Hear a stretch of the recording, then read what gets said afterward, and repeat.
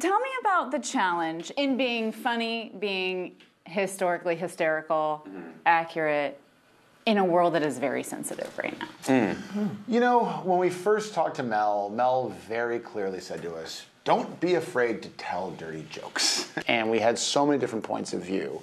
And to have Mel's permission and to keep the spirit of Mel, which is less political and more about who's in power, who's in charge, why are they stupid, why are they hypocrites, you're heroes in every person. And kind of keeping that thematically, I think, gave us a lot of leeway to say and do a lot of stupid and gross things. And putting like leaders on notice. Yeah. Comedy. Yes. Joseph Stalin, you are hereby canceled.